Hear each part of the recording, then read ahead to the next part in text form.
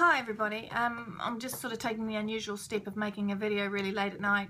It's around about 9:15 this evening. I've just watched News Hub and seen Marama Fox's little interaction with Richard Prosser, which was really interesting and actually remarkably unfair. So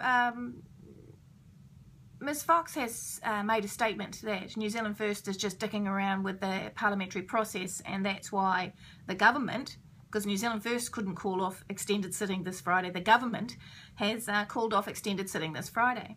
Just to be really clear, New Zealand First takes its role incredibly serious around every piece of legislation. We just don't rubber stamp pieces of legislation because other parties want us to.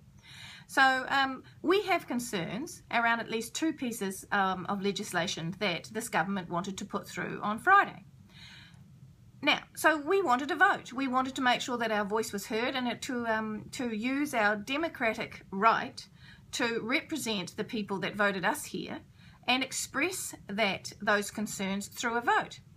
Now, it's unfortunate for Mr. Brownlee and Ms. Fox and others that they have tried to manipulate democracy to the point where they did not want a vote to be taken. Not sure why, because let's be clear, New Zealand First has 12 votes.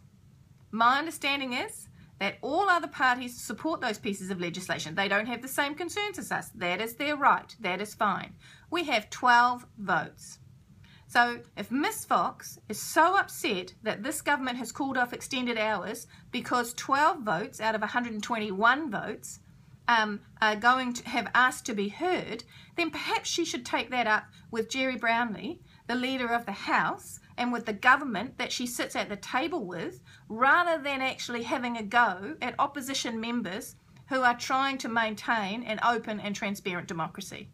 And that's what I think Ms Fox should actually give some consideration to. Good night.